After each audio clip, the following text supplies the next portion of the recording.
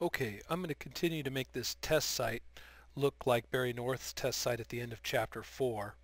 And in doing so, I want to talk about a couple other things. If I click on home here, right, you see here I've got the test site with a couple of things here. I'm going to go to my article manager and make blue widgets no longer show up on the front page. Another thing that he has on his site is he has an article called services. I deleted it forgetting that I actually needed it, so I'll create it again.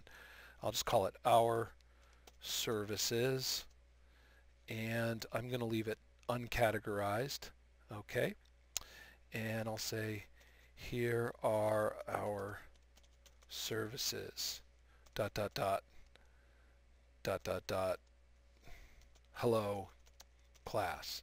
Okay, I'll save that.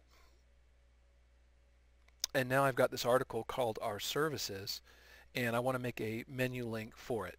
So I'll go to Menus, Main Menu. Now notice I did not make it part of a section or category. It's just uncategorized. So it's not part of a section or category.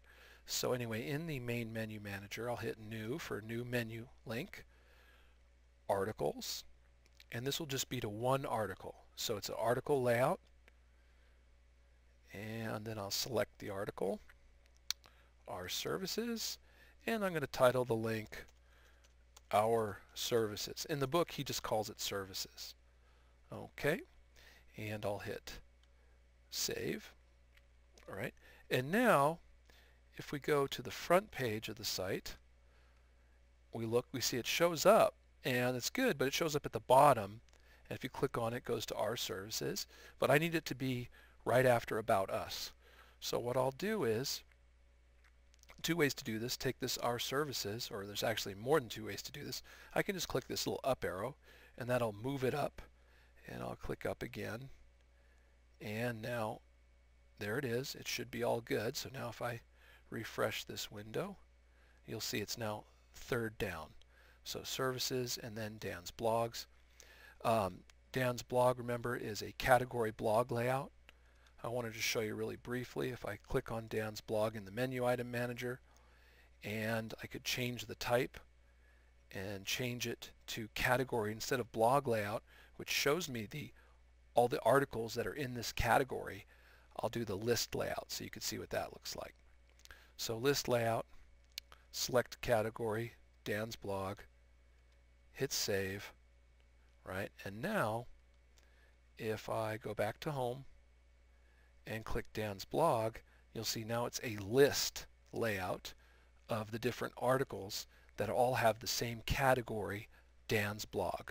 So it'll show all the articles in the category. Now I could click on one of these articles and then read the article. Okay, but that's not what I wanted, so I go to the menu item, I'm in the menu item manager, and change the type of menu item back to category blog layout. And of course when I do that I have to reselect which category it is we want to link to. Save. So now that's good. Click home, and that should be good now. The other thing I want to do is I wanted to show you our first component that we're going to talk about is the contacts component. He uses it in his site, so we're going to do it too. Now first thing we'll need to do is for our contacts we'll need to select a category. That's what he does. He hits new and he says site administrators or something like that, right? Or something like that. You could say here, you could just call it contacts if you wanted, right? You know, or company contacts, right? And hit save, right? And then, descriptions. I'm going to click on this category again. If you wanted to put a description, you could put the description here, like, please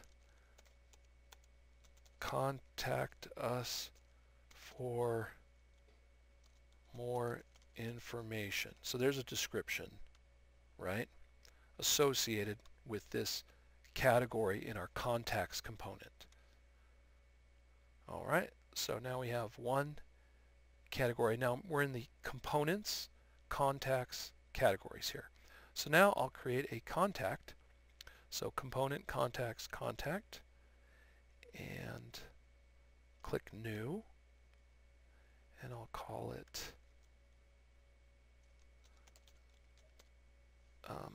contact or contact us, something like that.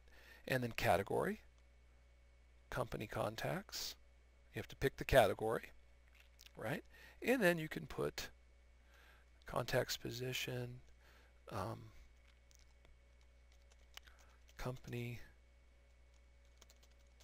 contact, put their email, some name at something.com, their address, 333 P.O. Box, right? Town, somewhere, state, let's say California, so on and so forth, right? You could put their phone number and hit save. And now on the front page of the site, now we have we have nothing on the front page of the site, but now we have a contact and we have the category contact us. So now to make this show up on the front page of the site, I will go to the main menu and I will hit new, and this time I'm going to go to contacts and I'm going to go to standard contact layout,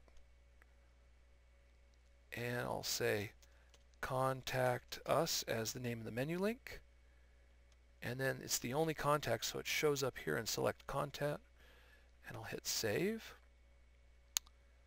And now on the home page of the site, you'll see there it is, the last link. I click on it and we have a contact right here, and all you'd have to do is fill in your name, email address, subject, your message, and hit send, and you would send that person a contact. You can see that some of the things that we put in here, like our address, our description, our phone number, are showing up here right at the top. And if you wanted to edit that, all you would have to do is change the menu item, or not the menu item, rather, close.